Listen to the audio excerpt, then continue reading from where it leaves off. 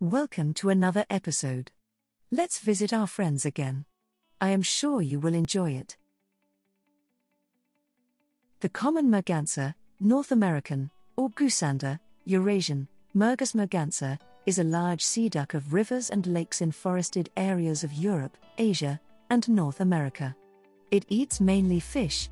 It nests in holes in trees. Males average slightly larger than females, but with some overlap. Like other species in the genus Mergus, it has a crest of longer head feathers, but these usually lie smoothly rounded behind the head, not normally forming an erect crest. Adult males in breeding plumage are easily distinguished, the body white with a variable salmon-pink tinge, the head black with an iridescent green gloss, the rump and tail grey, and the wings largely white on the inner half, black on the outer half. Females and males in eclipse are largely grey, with a reddish-brown head, white chin, and white secondary feathers on the wing. Juveniles are similar to adult females but also show a short black-edged white stripe between the eye and bill.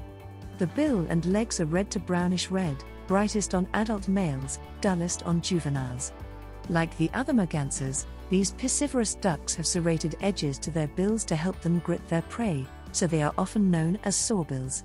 In addition to fish, they take a wide range of other aquatic prey, such as molluscs, crustaceans, worms, insect larvae, and amphibians. Thank you for your patience. See you soon.